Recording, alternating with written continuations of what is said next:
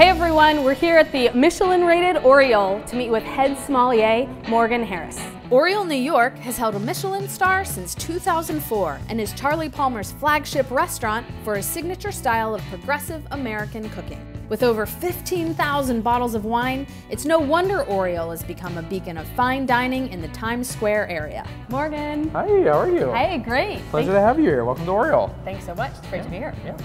All right, so what are we going to taste today?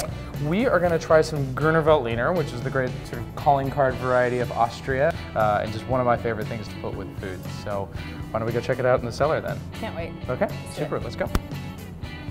All right, well, welcome to the Aureole cellar. We are lucky enough here in Times Square to have capacity for almost 15,000 bottles in the cellar.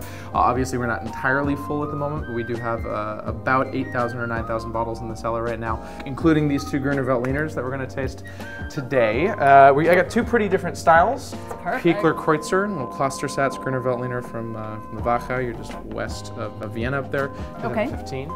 And then one of the real sort of grandmaster producers, this guy named Franz Hertzberger, his 2012. Cannot wait. Okay, super. So cool.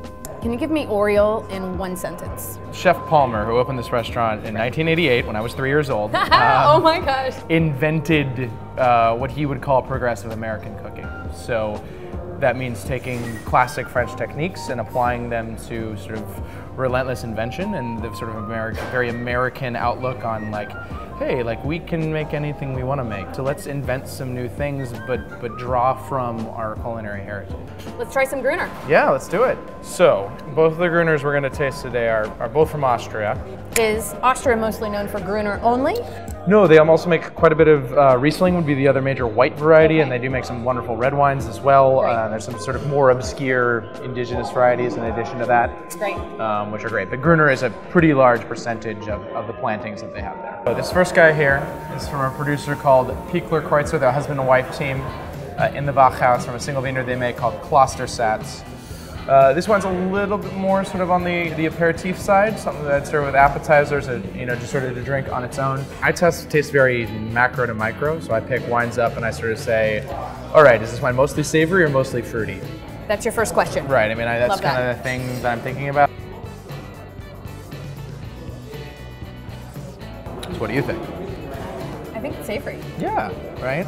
So for me, that's a good way to encounter it at a basic level because it's not without fruit, but to me what's most important about this wine is all the savory aromatics it has, which are kind of on that green wavelength, that's that kind of parsnipy, turnipy thing, along with that sort of green, almost like pea, lentil sort of greenness. Lentils. Yeah, exactly. Absolutely lentil. So that's like Grüner's major attribute. It doesn't have any really particular fruit character to it that I find. So first you say, fruity, savory. Right. And then what next? So then you start to drill a little bit more down inside of those. I start to think about specific types of fruit as well as what adjectives we might assign to that. All right, can we do a game? Sure. All right, we're gonna do a word association. We're gonna taste the wine and say the first word that pops into our head. Okay. And then go back and forth. Cool. I'm gonna say apple. Let's say lemon. Grapefruit. Lime.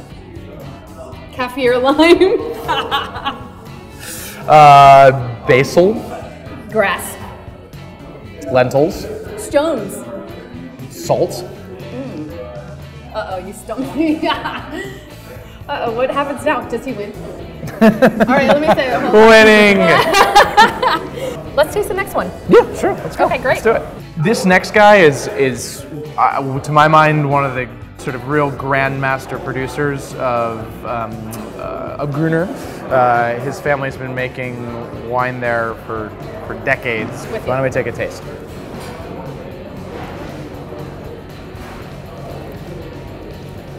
We're going in the Morgan tasting. We go macro to micro, and I got sweet. Right. That sweetness is balanced out by such an intense savoriness that's what makes them so compelling to me. It's really that 50-50 division between fruity and savory, and the intensity of those two sets of flavors that makes them compelling. When we tasted the first one, insanely delightful and crisp and wonderful, but this feels juicy. Right, this is and velvety. Right, it's intense and rich. And rich. Right, so you feel fancy. You feel fancier when you're drinking it. We are fancy. I think so. Cheers to that. I am loving drinking these wines, but I think we should have some food with them. Yeah. Is that possible? Well, we have snow pea salad with hazelnuts dressing, some toasted hazelnuts, and then we add a little bit of crispy green apples, and finish with a little bit of fresh olive oil. And over this side, we have pan-roasted salmon with asparagus risotto, and finish with kind of salsa with salmon raw and lemon confit. Delicious. Thank you, chef. All right, so can you take us through this tasting? Yeah. The first question is volume, right? Like, how intense is this? How light and delicate is it versus how weighty and powerful it is? So you look at the salad, and you know it's a lot of really fresh stuff. It's, you know, we've got the snap peas in there. We've got the apple, right? Like, you get a little bit more richness from the hazelnut. To simplify it and make it a number, right? It's kind of a little sort of a 5-ish in intensity. Great. Whereas like this guy, right? It's salmon, and then on top of that, there's risotto with it, and then you've got roe on it. So you've got a lot of really deep umami flavor, so that even though it's basically a fish-based dish, you have all this richness intensity, so that kind of bumps it up to like an 8 or a 9 in terms of how powerful you can get a fish dish to be. So you think about volume first, and you think about sort of the associated flavors that we have inside of these. Fundamentally, we're looking at a pretty fresh, easygoing dish that needs a wine that isn't gonna overwhelm it. So the Pickler Kreutzer is perfect for that. Wait, we've been talking enough about this, so why don't we take a bite of the salad and you tell me how I did, okay? Okay, in.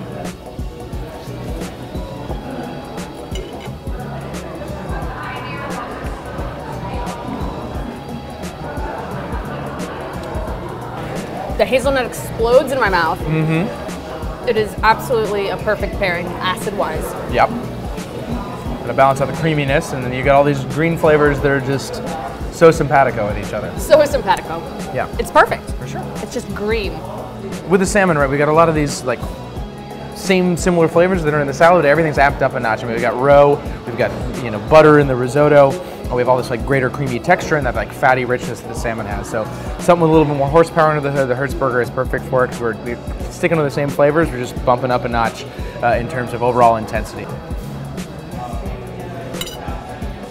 It just feels like luxurious, kind of thick, and rich. I mean, I know we say that, but rich and well, that's rich. the best part about it, because you're eating like what's pretty clean food. So you don't want like a big red wine with this, but you still want something with texture and power, and so like Grüner provides that in spades. So having something with that sort of horsepower under the hood, but still sticking with mostly those savory aromatics is exactly where Grüner steps in. Nailed it. Yeah. Morgan, thank you so much. No, my pleasure. You've been followed. I'm going to give you a wine key. Fantastic, thank you. To show that you've been followed now. And thanks. And you must come to Aureole and get the Grüner. Please get the Grüner.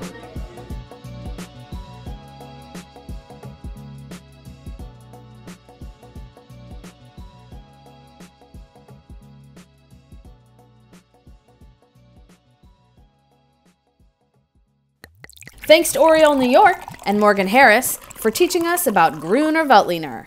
For more articles and videos, head to wineforfood.com.